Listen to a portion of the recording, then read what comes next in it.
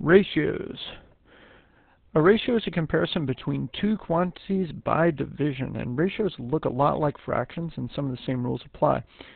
There are three different ways of representing a ratio, and they're listed here. This all means the same thing, 3 to 5. It's kind of the verbal way of writing it.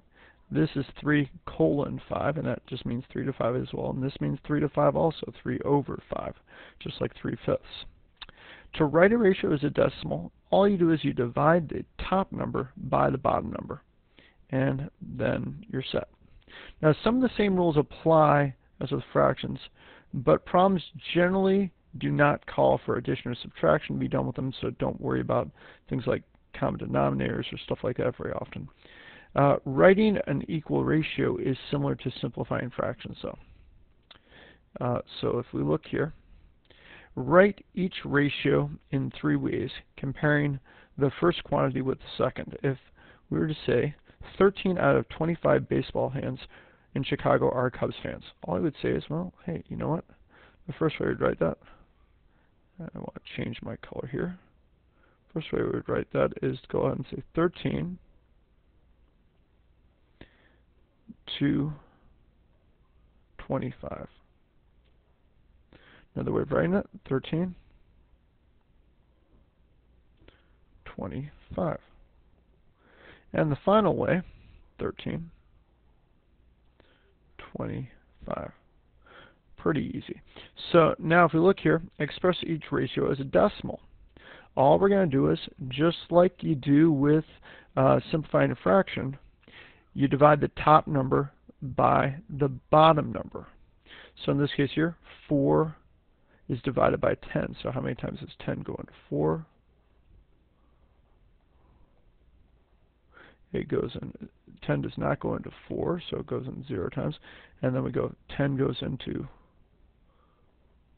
well, 4 up here. That's equal to, now, remember I annexed a 0 over here, isn't this? So we're left with 0. So it's 0.4 is the ratio as a decimal. 0.4. I always like to put the 0 in front. Just, I think that makes it more clear. 10 divided by, or 10 to 2, and that's just going to be, well, how many times is 2 going to 10? All right, that one's easy. 5. So if we want to represent this as a decimal, 5 or 5.0 if you want to write it out as a decimal. And again, one of the important things about ratios and rates when we get to them later is that you can actually have them represented as a decimal. And so that's an important thing to keep in mind. And we'll get to what unit rates and things like that mean in the next lesson. So here, if you find two ratios, if it says here, find two ratios equal to each ratio. And if you look at 3/4, if I want to change this, all I have to do is do what I would do to a fraction, just multiply the top and the bottom by the same thing. So here, if I want to multiply the top and the bottom by 2, I have 6 over 8.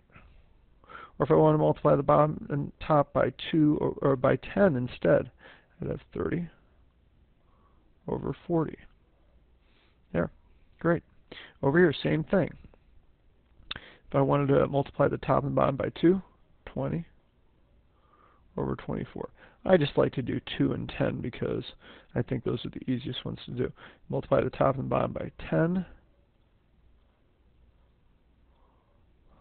over 120. There we go.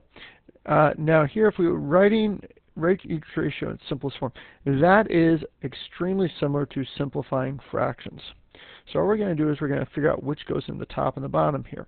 Well, right off the bat, we should know, again, most important ones to know are 2, 3, and 5. And so, well, we know 5 doesn't go in here. 3 goes in here because 3 plus 6 equals 9. But 3 does not go into here because remember, 9 is divisible by 3, and therefore 3 goes into it. 4 plus 0 is 4, and 3 doesn't go into that, so that's not divisible by that. But it is even, so we know we can divide the top and the bottom by 2. And when we divide the top and the top by 2, we get 18. We divide the bottom by 2, we get 20. Then we look at it again and we say to ourselves, well, it's still not 3, still not 5. Let's do 2 again. 9 over 10. And there, we're done. Now this one over here is a little bit trickier.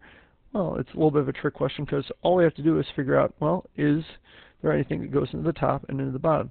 If you remember, you might not realize this, but try and think of what goes into 17. The only numbers that go into 17 are 1 and 17 because 17 is a prime number. Now 1 goes into 20 because 1 goes into everything. 17 doesn't go into there, so this is actually in its simplest form. So it's a little bit of a trick question there. So again, it's just like simplifying fractions though.